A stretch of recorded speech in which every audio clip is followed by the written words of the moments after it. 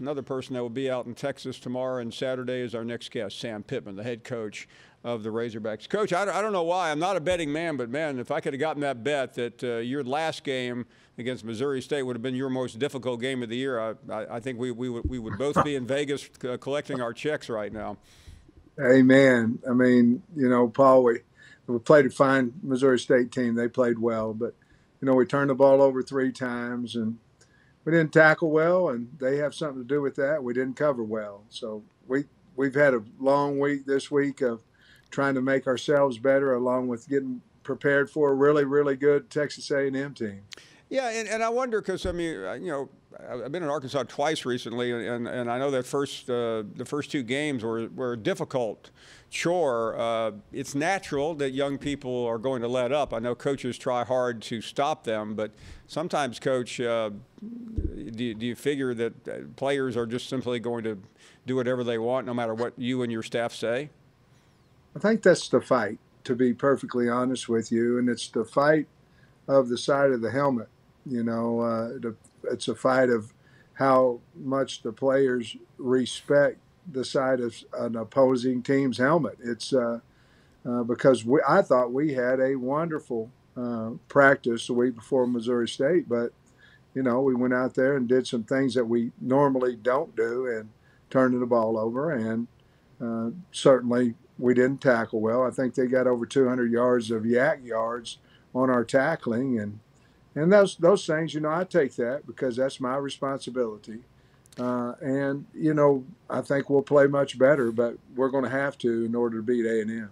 Yeah, listen, the psychology of football has never been perfected. Everyone's still trying to figure it out. In terms of this game, you had 2 breakthrough moments early in last season. The first was against Texas, and then you pretty much slammed that door in against the Aggies. I know how important it is. You don't have to get your players ready, but as you approach the game, what are you looking for from your team other than all the Heisman talk about 2 of your players? Well, we really have to start fast on them.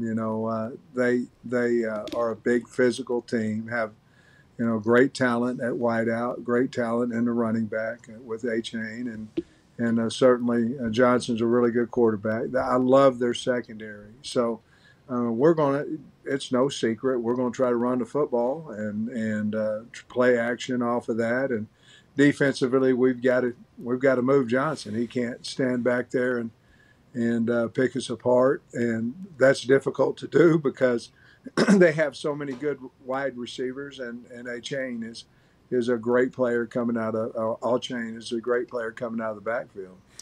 Coach, this game, I think I saw where it has an end date, but how do you feel about playing one of your biggest games at a theoretical neutral site? Well, I really like and have for years. I think my first one was Oklahoma, Texas, when I was offensive line coach several years ago in 1997 and 8 at Oklahoma. I love those. I love it as a coach, and I think the players like it, the fans like it. The problem is recruiting. I know this, Paul. Last year we had 3 of 5 games in a row that were considered home. 2 of those we went to Dallas, and the other one of those we went to Dallas, and the other we went to Little Rock. And so therefore we're on the road 4 or 5 games that we're supposed to be home 3 or 5 games. So very, very difficult on the players. Certainly recruiting. I know Kirby's talked about it as well, but recruiting, you don't have that many opportunities, and you want the kids when you can get them on campus. But as far as an atmosphere, I don't think there's anything better than half the crowd as Texas A&M and half the crowd as Arkansas. It's a thrill to go into Dallas Cowboy Stadium and be a part of it. It really, really is. And I know, obviously, that stadium, which, if you haven't been to it, for those watching and listening, I mean, it's pretty extraordinary.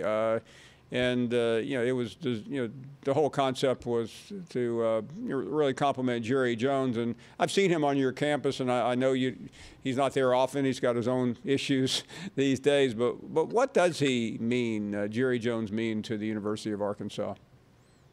Oh, about everything. I mean, we need something, I'm sure he's one of the first guys that we go to.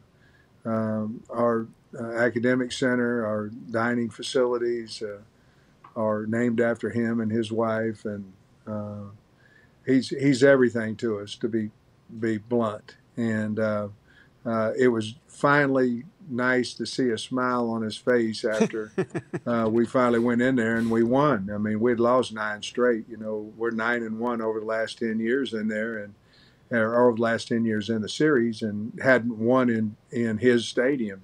And so it was really nice to see him and Steven excited for the Razorbacks. But he's just a wonderful person and a wonderful man, generous man to a lot of things, including the Arkansas Razorbacks. Thanks for watching ESPN on YouTube. For live streaming, sports, and premium content, subscribe to ESPN+.